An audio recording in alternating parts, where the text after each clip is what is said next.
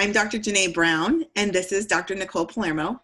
We are two physical therapists at Physical Therapy San Pedro, and today we are coming to talk to you about moving. We want you to keep moving, and we're here to encourage you, so we want you to tune in and stick with us. If you're struggling right now with being motivated with moving, we're going to talk to you about and have a discussion with each other about some ways to keep you guys motivated during this time. Yes. So for the past 6 weeks, personally, I have had my own journey with the whole moving thing and exercising and staying fit. Dr. P, I know you have as well.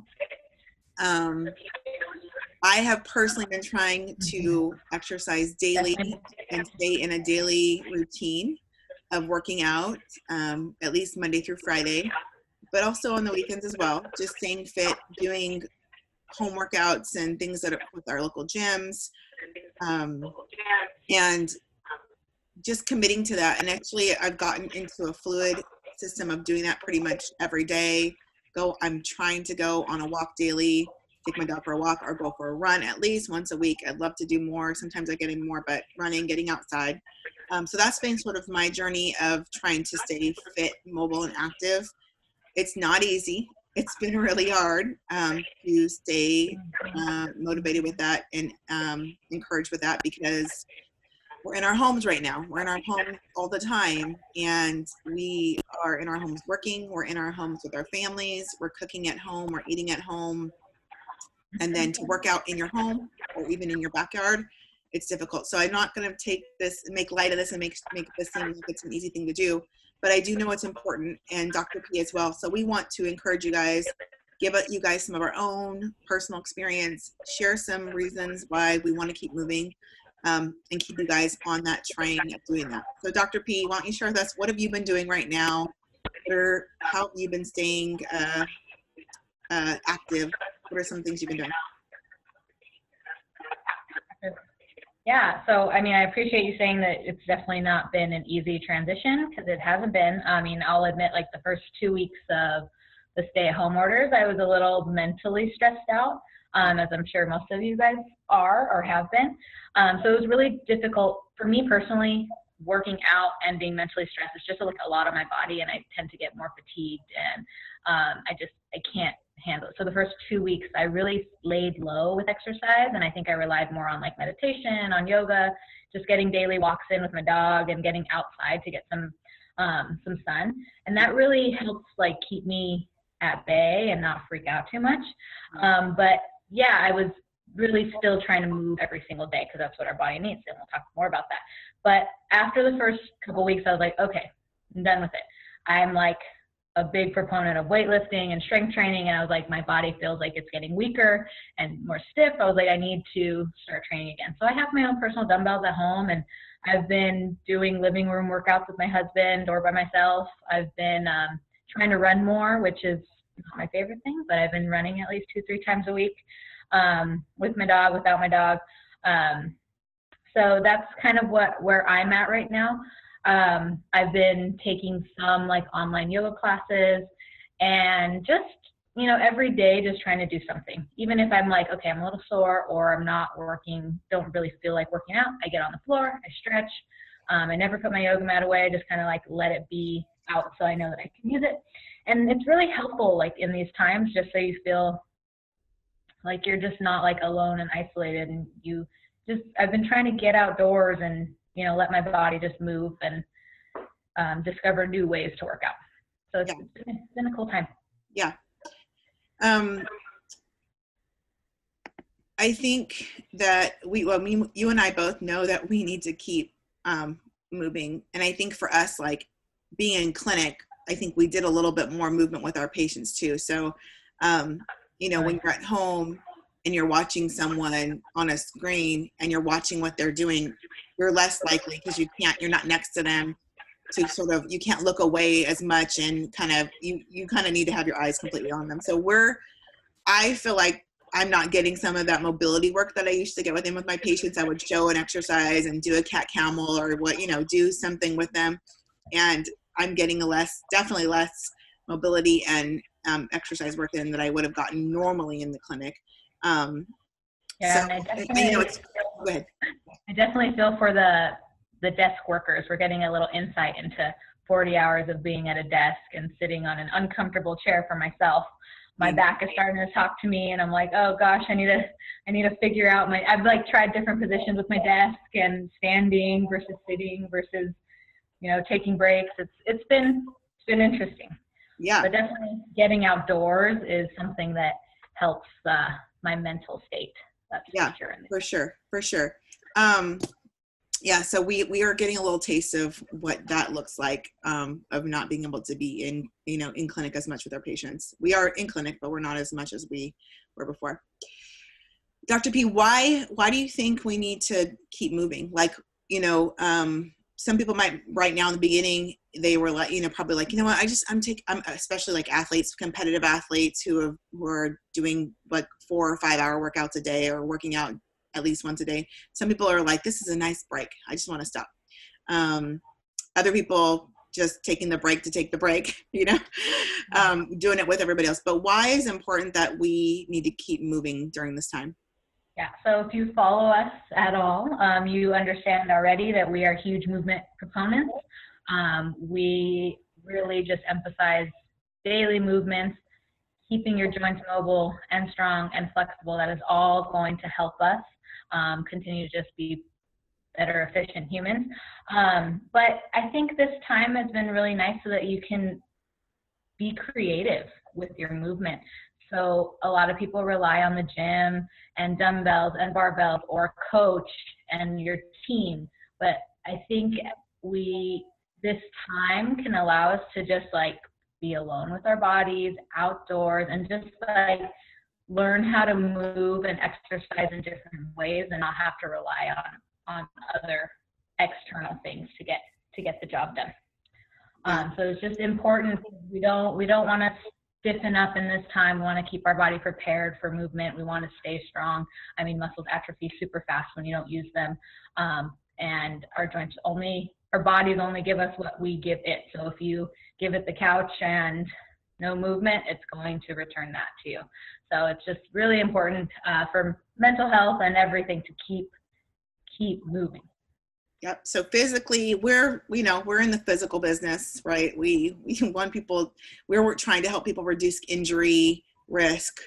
We know that you got to keep your body moving to feel good, for your body just in itself to feel good. Go through all its ranges, move your muscles, all that stuff. But also, exercise is huge at reducing stress, reducing mental health right now is super important right now. When you exercise, you reduce, you release endorphins in your body. And we all know that because when we try to get ourselves to work out, and go, nobody wants to go. Nobody wants to do it. Maybe you're that one person who, and I do enjoy working out. I like to do it, but I like to do it because I know what's going to happen after. I know how my body feels after, but getting there is hard for everybody. Right. So we know that when we're done, we feel amazing, we feel great. And that's because your body is releasing endorphins, and it's natural feel good, and it's feel good that is actually good. It's not feel good that is bad, so you're not going to later go, oh, I really shouldn't have exercised that, I feel so horrible about that, like we do when we eat bonbons, because it feels good to eat, I want to eat that bonbon. It's going to make me feel good. It does make you feel good. And then after, you're like, crap, why'd I do that? Exercise doesn't do that to you. So you're never going to feel bad after, but it's always hard to get there. But we need, it's great. Right now, we're all stressed out. We're all in a place of, this is not normal. This is not what we're used to. We're in place. Some people are losing jobs. Some people are taking care of home and work at home, and our stress levels have increased. We're not getting to do the things we want to do. This is one way where you can continue to keep your body and your mind healthy. So we want to encourage you guys to do that. Also, life's going to go back to normal, right, Dr. P? So when life goes back to normal, what's going to happen with our athletes? Like what are we facing if people stop moving right now? Yeah. So we want to be here for you guys, but we don't want to need you guys to need us, Yeah. because, you know, here's the perfect example is our gymnasts. They spend like 4 hours of practice 5 days a week, and they're making their bodies resilient over time. And if you just stop doing what you're doing, and then once the gyms open back up and you just go right into 4-hour practices again, your body is gonna hate you. Yep. It is gonna be sore, it's gonna get strained and tired and fatigued so quickly. So it's super important to our athletes out there to keep doing sports specific skills. Yeah. So if you just keep doing the drills that your coaches gave you, keep being mobile and flexible for what you need to do in sport, so that it's not going to be such a shock when you go back. Yeah. Yeah. So people need to right now keep doing sport specific drills. If you're an athlete, if you're a basketball player, you need to do ball handling drills. You need to be outside shooting. You need to be dribbling. You need to be doing anything you can. If you're a gymnast, you need to be practicing your beam drills, your mat floor skills. If you're a soccer player, you need to be out kicking the ball and doing footwork and things like that. You need to keep doing sport specific stuff, and your coaches should have resources for you for that. If not, reach out to your coach. There's resources everywhere. You can find them on YouTube, anywhere. Keep moving. And if you're a runner, keep running. If you're somebody who does yoga, keep doing that. Keep your body flexible and mobile. You also, right now, you need to keep moving your body weight, right, Dr. P? So if you can't do anything right now, you can do squats, you can do push-ups, you can do pull-ups, you can move your own body weight. Get good at that. A lot of people aren't even good at moving their own body weight, right? At all. Get good at that skill. And, if you don't know what to do, right, there's a ton of free stuff out there, right, Dr. P? There's a ton of people working together right now to put out free home workouts, free, just workouts that you can follow online and do. I know a ton of trainers who have moved their systems to Zoom and Google Hangouts and things like that, where you can come in and do a workout or a training session via that way. So everybody is trying to be helpful right now. Like, nobody wants anybody to feel alone. Yeah. And so I think if you do feel alone and lost, reach out to your coach, reach out to a family member, reach out to us online, and we'll help guide you, because you shouldn't feel lost in this time. And your body wants to move, so we want you to keep it moving, and we're here to help, and there's lots of people here to help. So use those resources, spend your time wisely. Yeah, that's right.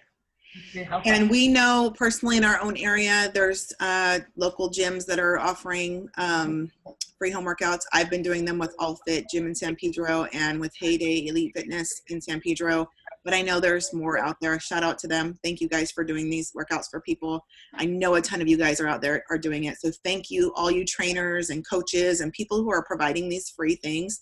Thank you for doing what you're doing. I know that there's so much value in what you're doing, so we appreciate it. Dr. P, how can people find us and follow us? So if you look at our website, which we have been revamping, Dr. Brown is always doing wonderful things with our website. Check out our website, read our blog, our Instagram. Please subscribe to our Instagram, Facebook, YouTube. Look at all of our videos. There's great ideas on body weight movements on those videos. So we'd love to just have you join in, and you can hashtag keep moving and tag us in all your videos. They're really good resources for you. So follow us and just check out our stuff. We'd love to have you as part of our. Thanks for tuning in, you guys. Bye. Bye.